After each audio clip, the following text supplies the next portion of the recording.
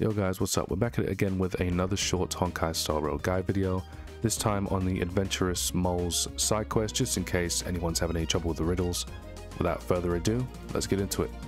The only prerequisite requirement I note for this quest to appear on your game is to have beaten the main story for Epilogue, because as soon as you beat the main story for Epilogue, you come back to Boulder Town and literally boom, the quest is right above Julian here from the moles.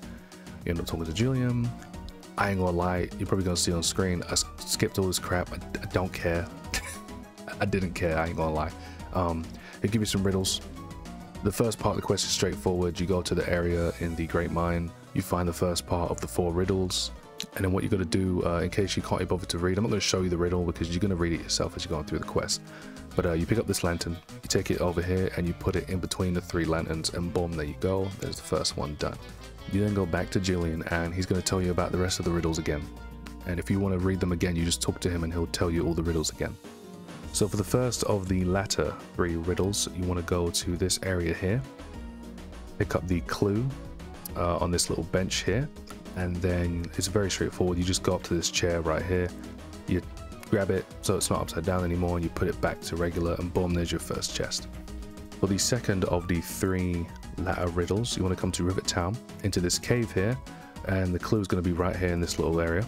And once you grab the clue for this puzzle here, you've literally just got to have each shelf with the 4 boxes on it matching. So one of the shelves has 4 boxes, one of the shelves has 2.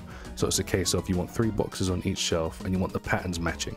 And you'll see on screen how I did that, and that'll be your second chest.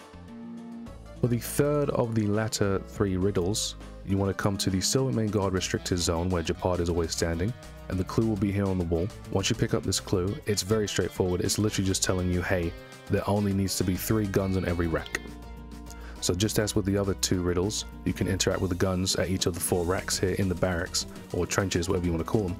And you just want to interact and make sure that there's only 3 guns in each little set of gun shelf. Now, do note, it doesn't matter if the guns are all right next to each other. As long as there's only 3 guns in the shelf, it'll compute, or whatever you want to call it. And boom, there's your next chest. After that, you go back to Julian. He'll then send you to the next part of the quest with an objective marker this time, so no more riddles. You'll go and talk to someone on the surface, complete the quest, and then there you go. There's all your rewards, including your Trailblaze experience if you're pushing to level 29 right now, like most of us.